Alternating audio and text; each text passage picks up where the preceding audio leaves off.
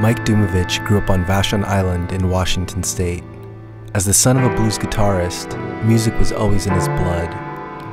Over a 20-year span, Mike has released a series of well-received albums and played hundreds of shows.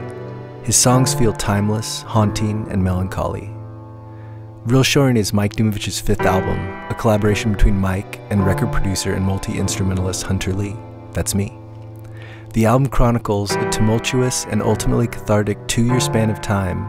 The songs take you on an emotional odyssey, traversing a pandemic, navigating relationships, the death of a parent, and eventually finding love and a place to call home. This is Real Shoring. It is called Real Shoring.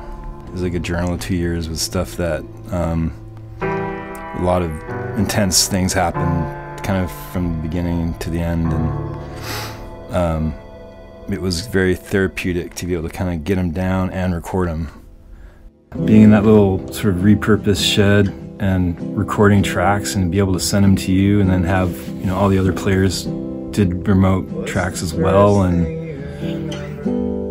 it was pretty amazing. And it was pretty amazing how you were able to sort of take all these different sources from all over the place and make them into I mean, along with your amazing playing, but like meld them into a whole. It was pretty incredible.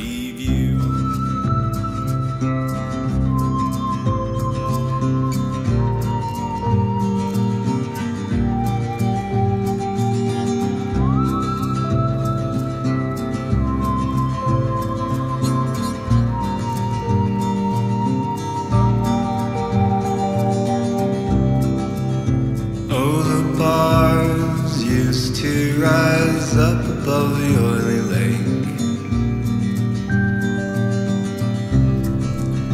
We tip our chairs and jolt them straight.